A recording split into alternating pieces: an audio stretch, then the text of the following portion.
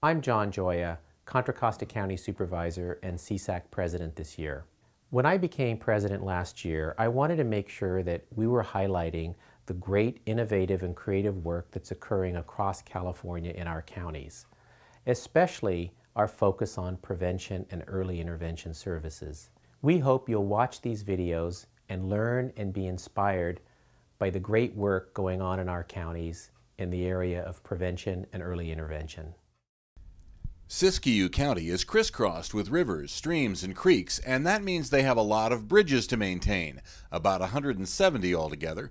Many of them are starting to show their age a little bit, and that's where a project of preventive maintenance comes in. A lot of our bridges in the county were replaced after the 1964 flood. So they're around 40 years old, and so it's kind of like putting a new roof on your house. They're about halfway through their life cycle, and it's just time for a little tender love and care. What would happen if we didn't do this work? Probably in the next 10 years, this bridge deck would have to be replaced at 3 or 4 times the cost of this preventive maintenance. So we're just getting out in front of it, and we're going to save a lot of money in the next 40 years. The weather in Siskiyou County can also play havoc with roads and bridges. We have extreme climate differences in this county. We have really hot summers up to 100 degrees, and then we have really cold winters too. Lots of snow and rain, so it really does adversely affect our infrastructure. A lot of people think, asphalt, repels water, but it's kind of like a sponge and it just sucks the water up.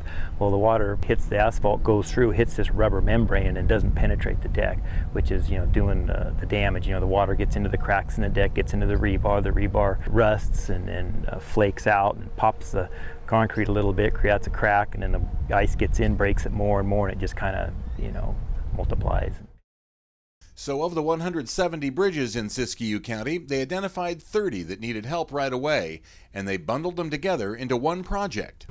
When you look at the administrative cost to go through the design and the bidding process, it's a lot more efficient to combine those projects into one. The county is saving about 20% by bundling these projects together. This was a $3.5 million project, so 20% of that's probably $600,000. That's a lot of money for smaller counties like Siskiyou, but that's only one way they're saving money on this project. To find out where specifically on a given bridge the concrete is delaminating from the rebar underneath, you could hire an expensive piece of equipment, or you can use the low-tech method. I was talking to my brother who works for Caltrans, and he said you could drag some chains across the deck, and you can hear if the top of the deck's delaminating or not. And so I got a couple chains out of the back of my truck, just regular tow chains, and drag them across, and you could really hear it. This is the bad stuff.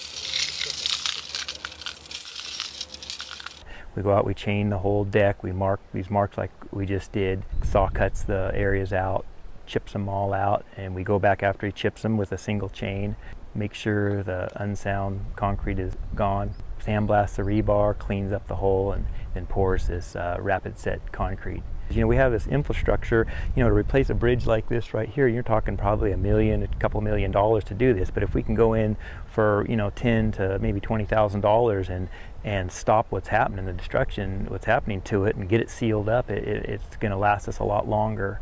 Well, it's saving us money in the long run. The work that we're doing now, if it didn't happen, then you're going to end up getting potholes in the road. There's safety issues. Some of these bridges, there was actually rebar sticking up that needed to be patched. And so not only does it save our maintenance crews time and effort, but it's also great for the public safety and getting people to and from work.